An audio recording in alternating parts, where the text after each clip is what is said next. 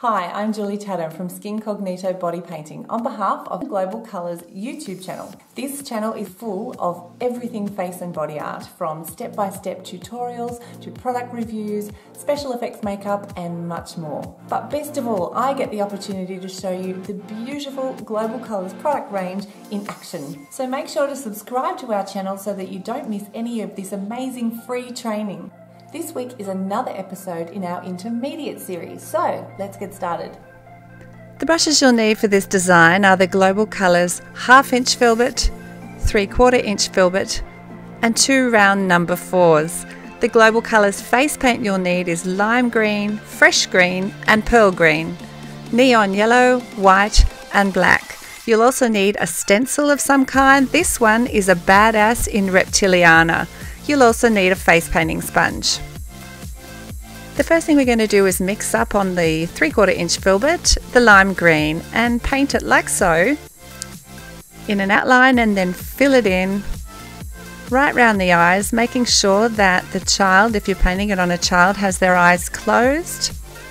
Just be careful near the eyes because face paint can sting if it gets right into the eyes. Get the subject to look upwards when you're painting underneath the eyes, using a sponge then to blend in all the brush strokes. Now using the pearl green, we're going to outline that whole area with a number 4 round brush. We're now going to take our 1/2 inch filbert brush and we're going to use the dry brush blending technique, often also called drag blend technique, where we pick up just the very inner part of the line of the pearl green and pull it in to create sort of a gradient between the lime green and the pearl green. Just gently pulling it in.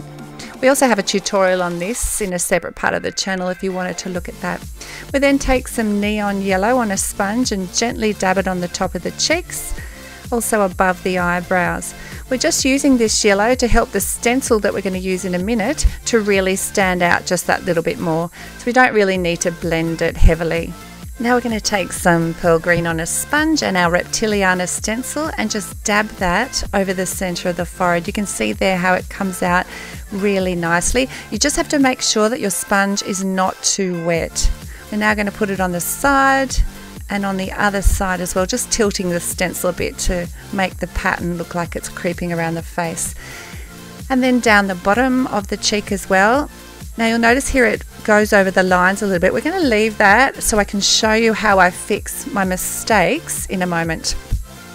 So how I fix mistakes is I get a baby wipe and wrap it around the end of a paintbrush to make like an eraser. So I just wipe that over the area and they're gone. Now I'm going to take a number 4 round brush with my pearl green and draw in an evil eyebrow. I've got a tutorial on our channel on an evil eyebrow, so you can watch that for reference if you like. I then just take a sponge and blend all of that through all over the eyelid. And underlining underneath the eye, I tend to dab rather than draw a line so I don't pull the skin. Then I'm just going to blend all that through. Now I'll grab a 1/2 inch filbert brush and a tiny bit of black and wipe most of it off on the back of my hand. This way we just have a small amount of paint on the brush and allows us to give that feathery drag brush look to soften that harsh line. We are going to go back in and highlight that so you'll see that line almost disappear towards the end. Now we're just doing that evil eye on the other side and filling it all in. We've switched to a 3/4 filbert for this because it's bigger and faster, and also it gets into those nice round shapes much more easily. If you are painting a smaller child and they don't like having a brush near to their eye, you can always use a sponge for this part. Now with some neon yellow on a round brush, we're going to highlight that frown area, which helps to reduce the previous dark green line and also make the brow line look like it's really protruding. Now with the Reptiliana stencil and some fresh green, we're going to go down the nose. Now round number 4 brush, pearl green paint, we're going to do some little scallop shapes on the side of the nose right up to the bridge and on the other side, making sure it's symmetrical. Now we're going to take a 1/2 inch filbert brush and feather out those edges using the dry brush method. Takes a little while, but it's really worth it to give that dimension. While I'm doing this, I'll just mention that all of the Global Colours products that I'm using during the video, I'll list down in the description box below.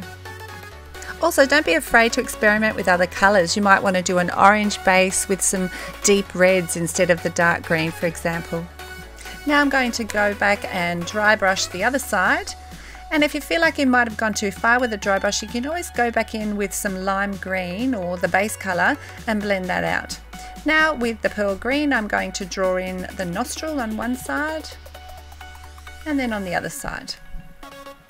Next, I'm going to take some Global Colours white paint on a round number 4 brush, and I'm going to make sure that I have a really pointy oar tip. Watch the tutorial on that if you don't know what I mean there, because it's really important to get a nice fine line. I'm going to highlight both sides with that brush. Then I'll take some neon yellow and fill in the centre of those just to really lift those scallops and make it look like a bulgy nose. Going back in now and highlighting the edges of the nostrils as well.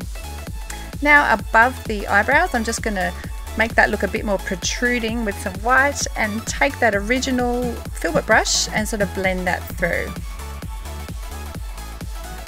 It still has some of that original lime green paint on it. More white on that same number 4 round brush, and we're going to make the horns. It's really important that the base is dry for this step, otherwise you're going to get some muddy greens through the whites. Next, take some lime green on your round brush and we're going to draw in those sort of skin folds that form where the horns come out. Just little crescents under each of the horns. Then taking some of the pearl green on the number 4 brush and making sure again to have that really sharp boat oar on the end of your brush. Again, refer to the tutorial if you don't want to mean there, because it's super important. You just can't make a nice fine line if you haven't loaded the brush correctly to get a nice fine tip. More teardrops, nice thin to thick or thick to thin lines. You might need a couple of layers of the white if you've got a bit of muddying with the green. And really just controlling that pressure.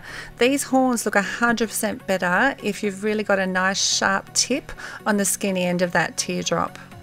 If you are struggling a bit or would like to go back and do a bit of revision on nice sharp teardrops, just pop over to the tutorial of that in the beginners series on our channel. We're now just doing those crescents again over the top of the horns to give that skin fold look. And then we'll take some pearl green and do some thin lines to give dimension to the skin folds.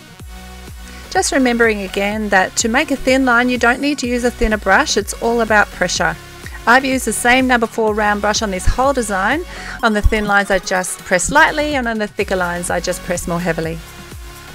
So just going around the whole face now, just tidying up the lines and making sure everything's symmetrical.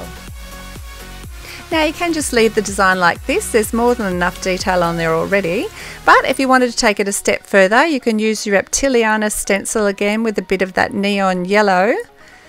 It just brings the cheekbones out and makes them really pop. Also, if you wanted to do a bit more dimension on the horns, you just take a tiny bit of the pearl green and the black, wiping most of it off onto the back of your hand, then just drag blend that into the base of the horns. Just gives them a bit more of a 3-dimensional look. And there we go, all done. Hey guys, thanks for watching this tutorial and we hope you got a lot out of it. Don't forget, if you like the video, give it a big thumbs up so that we get to learn what you like. If you have any questions or comments, don't forget to write them in the comments box below and we will address those in a special episode coming up. And don't forget to subscribe so that you don't miss out on any of our future episodes. Thanks again for watching and we'll see you next time. See you!